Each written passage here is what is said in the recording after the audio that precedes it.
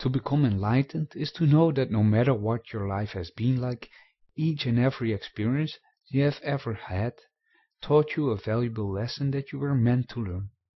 The universal energy has always provided assistance to us in one way or another. Life's lessons are nothing more than a way for us to gain wisdom. As you get older, one of the lessons we all should learn is to be patient with life. By being more patient and calmer, you will have more time to explore your higher self or your inner self. Learn how to focus by meditating and practice it every chance you get. Many people believe that there is no such thing as an accident or coincidence because we and everything else is connected to a universal energy of love and information. This energy is an ever-increasing tide of insights and awareness and another source of information. You just need to know how to access it. To become enlightened is the ability to change the way you think. Focus on what is working rather than becoming frustrated and angry over what is not working.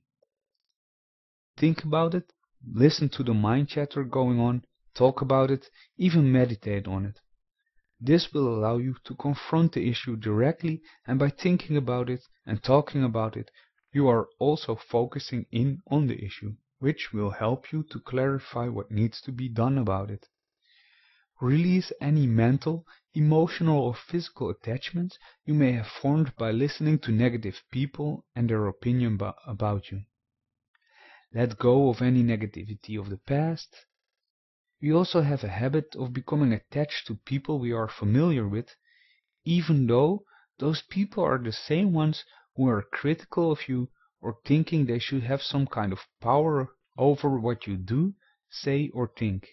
The reason we feel pain and suffering is because it goes against the universal order of things, in that pain and suffering is our life force energy telling us to let go. It is to effect change, which is necessary to get away from your ego and to return to the spiritual. Sometimes we are our own worst enemy due to an internal victimization programming because of people who feel sorry for us because of our pain.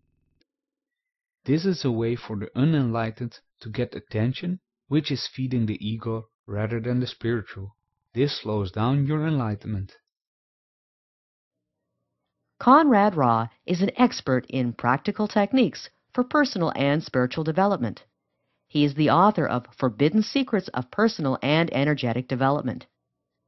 Visit his website for a free newsletter filled with tons of great tips and advice. www.greaterhumanpotential.com